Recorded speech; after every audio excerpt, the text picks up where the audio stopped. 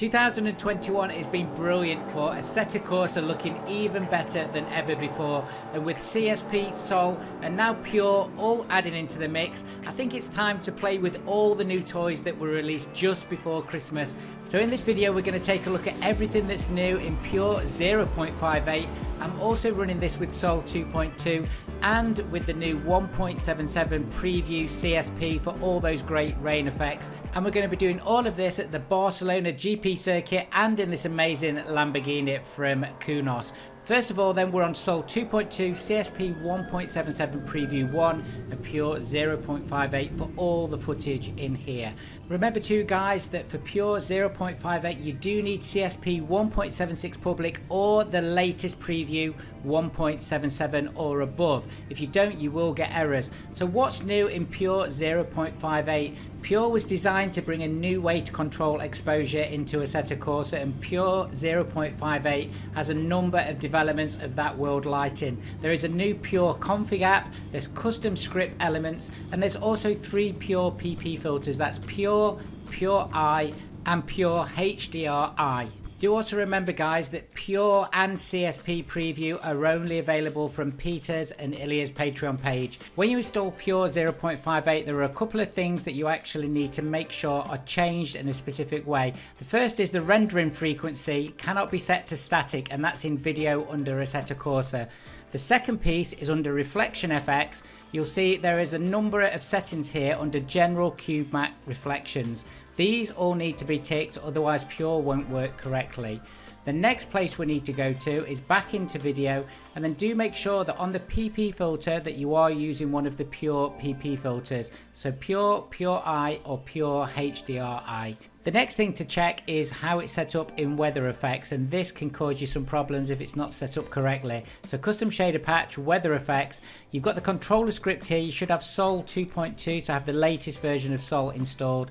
And then also you can see on the weather script you can choose Pure and make sure it's the right version 0.58. If these aren't selected correctly then you may not get the desired effects in the game. Before we start with the settings then, let's talk a little bit more about what Pure is doing. So with the Pure filter, the exposure is not being calculated by auto exposure, but with Cube Matte Brightness estimation.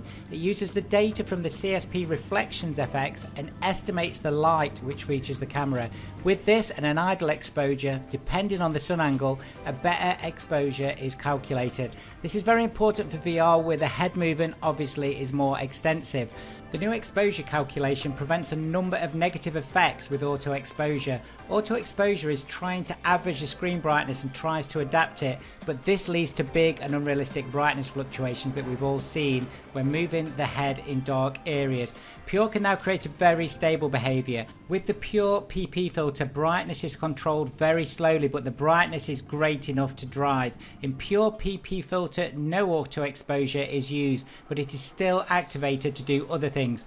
Also, this Pure filter is very good if HDR is activated. With the Pure IPP filter, a different principle is used to make the brightness more stable. It uses auto exposure, but auto exposure is bypassed if there is too much light. This is calculated by the Cube Matte Brightness estimation.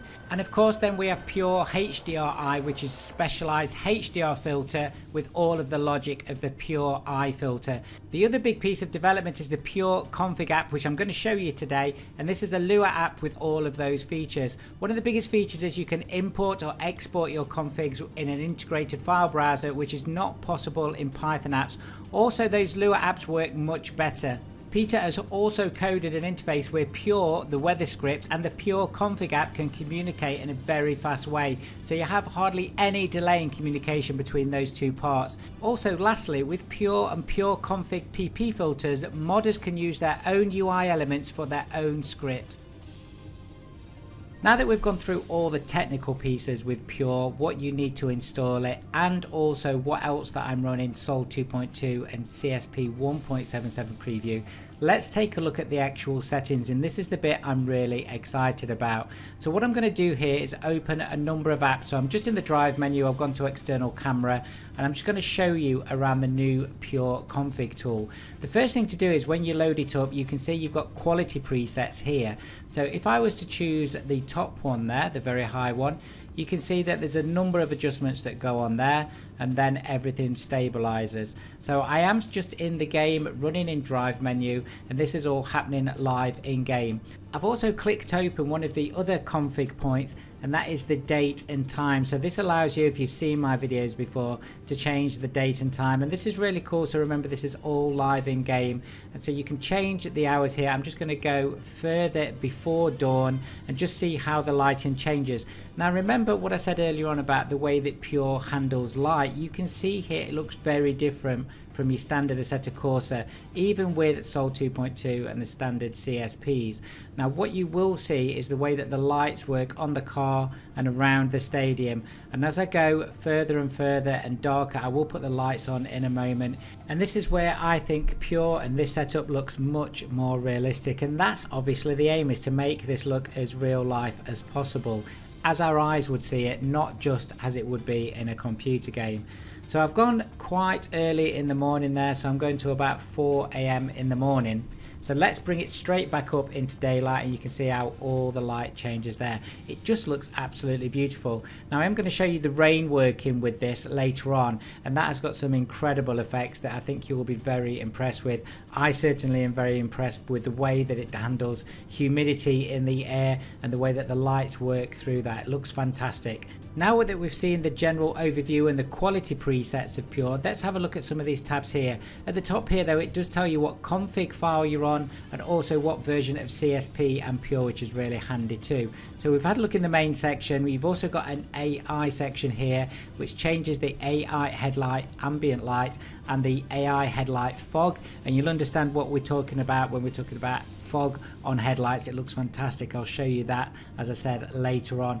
Also in light, there's all sorts of different things that you can change. So obviously you're going to leave these on the standard settings unless you want to do something funky, and also a number of these settings are there for the modders that are going to be designing PP filters for Pure, so that's going to be fantastic too. Again, a number of areas here including reflection, skylight, directional ambient light and sunlight.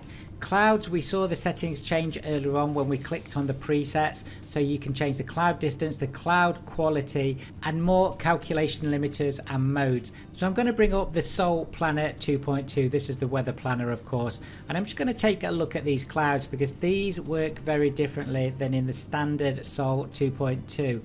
And I know in earlier versions of Sol, personally I used to like the way that the clouds developed, and I know that changed slightly in later versions, but this looks absolutely stunning, and this gives you a good indication of all of the different graphical updates that Pure is giving here. Also, as we flick through the different cloud settings, you'll notice that you can still see the sun in nearly all of these. Well, that's because the sun has an incredible amount of light, and this is one of the key features of Pure. You should be able to see the sun through the clouds because obviously it is the brightest light in any environment unless there's an intense amount of cloud cover. Let's move on to the next section then, which is PP, and in here you have PP brightness, PP hue, saturation, contrast, and a number of other settings there. If you look at the bottom as well, you've also got some save script settings and load script settings, and also the ability to reset, so you can have a bit of a play about in here and still be able to reset those settings back to standard. Sound is a good one, so internal and external sound for wind and also rain, so the volume you can change, which is really important because depending on the car you're in, the volume can be a little bit too loud on some of the mods that I've actually used. State gives you a fantastic amount of information there, everything from where the sun and the moon are all the way through to what track orientation you've got and the camera orientation, and then also you've got debug memory and debug graphics right at the end there. If I just go back to the main tab, you'll also see at the bottom that you've got save, load, export and import, so you can have different config files for different styles of gameplay that you want, whether that's at night time or a different track, and you can actually share those with your friends as well, which is brilliant. Let's move on then and start to look at the rain. So I've got CSP 1.77 preview. Remember, that's a Patreon only, and that gives you external rain, and I've not really tried this yet with Pure, so I've just put the rain on and the wipers are going on the Lamborghini. You can see here the blue bar is going up. That means the rain is coming down, and we can hear that as well. But now graph that's put some really heavy rain on, so the rain amount will go up to 100% and the rain is coming down. A couple of things I want you to notice here. The sun has actually disappeared now, but there is still light coming from that sun between the clouds. And also the light that's coming out of the headlights, there is a slight haze on it, and I really like the look of that. And I'm going to show you that from different angles as we go through this little bit of footage. What I'm also going to do though is bring on Weather Effects Debug. This is one of my favorites, as you know, if you've seen my videos before. And I'm just going to put some more rain straight on, so this enables us to kind of put a shortcut of the maximum amount of rain or wetness on the track or on the car all in one go. So let's just move these sliders around and take a look at how this looks. What you can see now is more moisture in the air, so as I've put all of this rain, wetness and water right to the max, you can actually see it in the air, which is great. Now let's just drop the time a little bit. Now you can see there that there's a fog and a haze around the headlights, which I do believe is very different from the standard CSP and Sol version.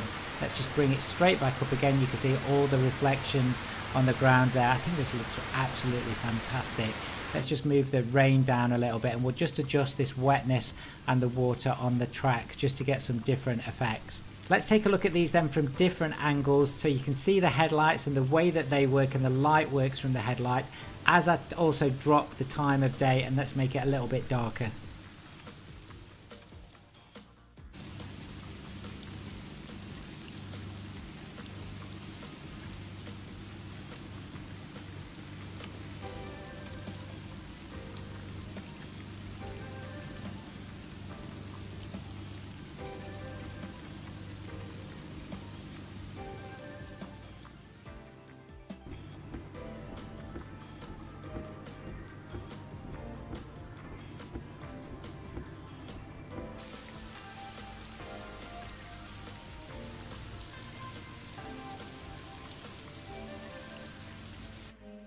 So I'd be really interested, guys, if you tell me in the comments below what you think to this latest iteration of Pure.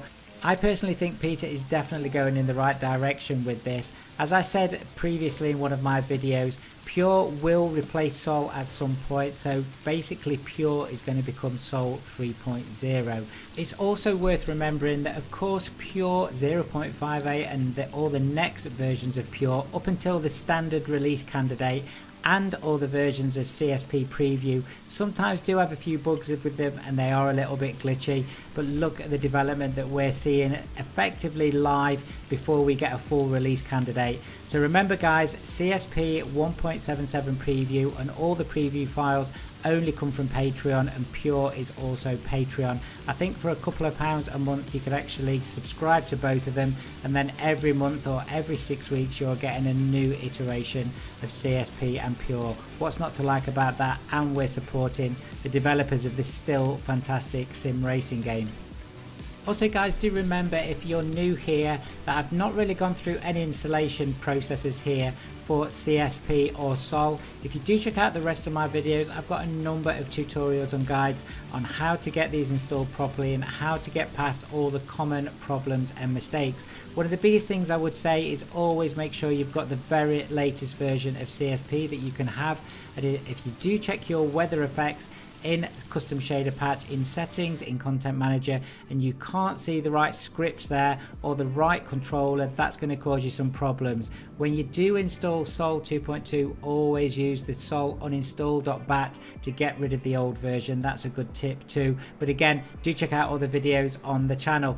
Thank you so much for watching today. I hope you all had an amazing Christmas or holiday period. Do check out the rest of the channel, and I'd love to have you on board if you haven't subscribed yet, so hit that subscribe and like button for the video. See you soon guys.